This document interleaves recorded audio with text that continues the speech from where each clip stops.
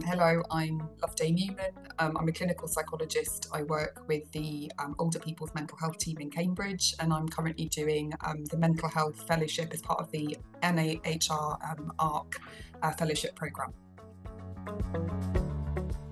What attracted me to the fellowship programme was that I've always been really interested in doing both clinical work and research work. In fact, it was one of the things that drew me to clinical psychology as a career, that you got to train in both. But I think that when I qualified as a psychologist and I started working in NHS services, I really loved being able to consolidate my clinical skills that I developed in the course. But there was, I think, because of a pressure on services and the pressure to see people, not so many opportunities to do research, and I missed it really. And I saw this opportunity to do applied research, and particularly what I really liked about this fellowship, it was about training clinicians in how to do research. So it's very much a training fellowship, and I really liked that, because although I had research experience, I didn't really feel that confident in doing research in applied settings, particularly having the confidence or the wherewithal or the network to do those things. So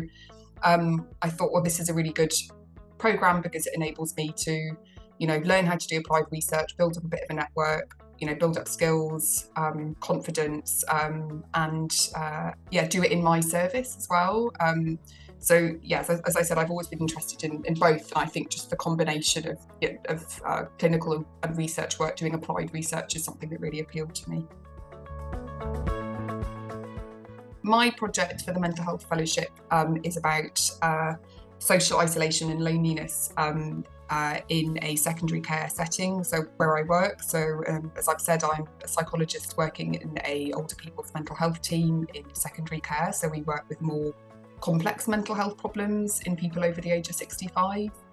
And I'm interested in isolation and loneliness, in how it presents amongst our service user group and how we work with it. So I'm into interviewing both service users and healthcare professionals to understand a little bit more about what it looks like, how we work with it, what gets in the way, what helps, and what we can do to improve our work with it. Because I guess the whole thrust of my project is that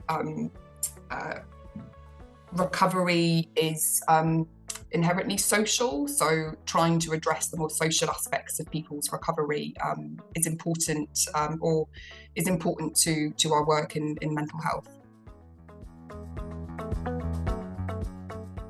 So in terms of the advice that I'd give to somebody about applying, I think similar to what I've just said, I think just ask for support. I think although I had some research experience, I really didn't feel like I had the confidence, and I didn't have much experience of applied research at all, and I didn't have a network. And I think just by going along to the one of the information sessions that was organised by the ARC to find out more, I just went along and I was quite honest about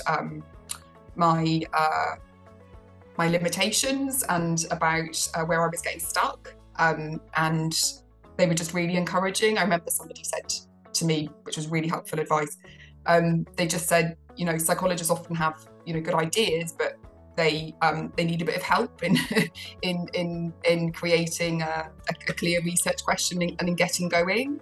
And I remember that was really helpful, because I think it just gave me a bit of a push really, and I thought, yeah, I'll